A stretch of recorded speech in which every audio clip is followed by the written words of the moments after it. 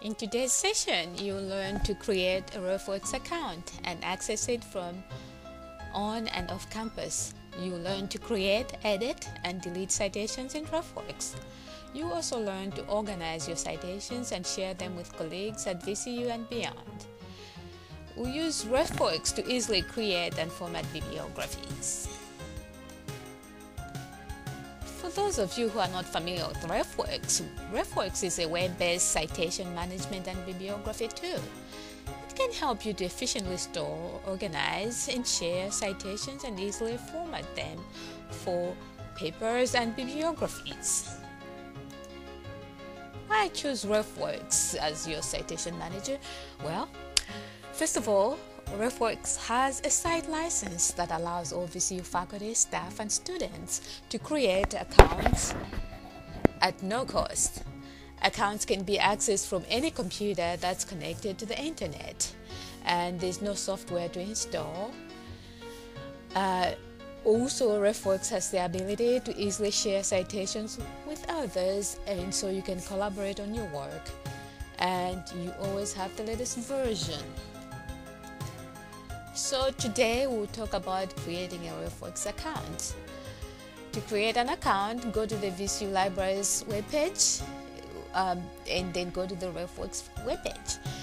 And here is the address of the webpage. It's really just www.library.vcu.edu Refworks.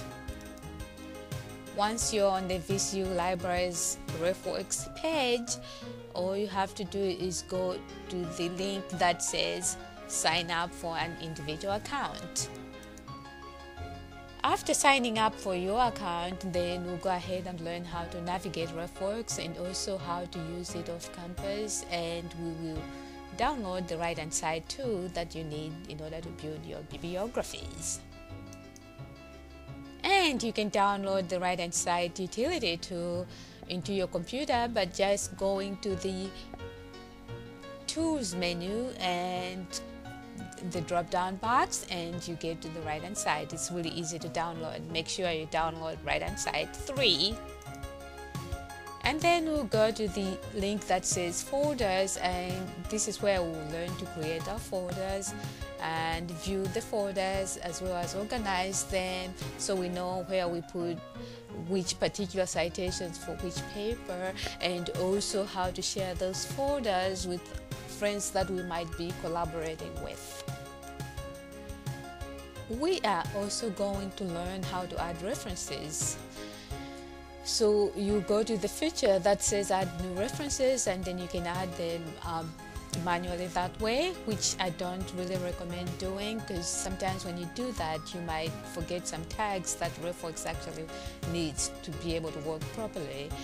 But you can also import references, and you can export references from other database managers like EndNote or Ref Manager. And we're also going to learn how to back up our references and store them. When importing citations from a database, once you import them from the database and then you take them to Refworks, the most important thing to remember is that you specify the source of your references. So if you're importing your references from PubMed, for example, when you come to this page, you have to specify to Refworks that your citations are coming from NLM PubMed.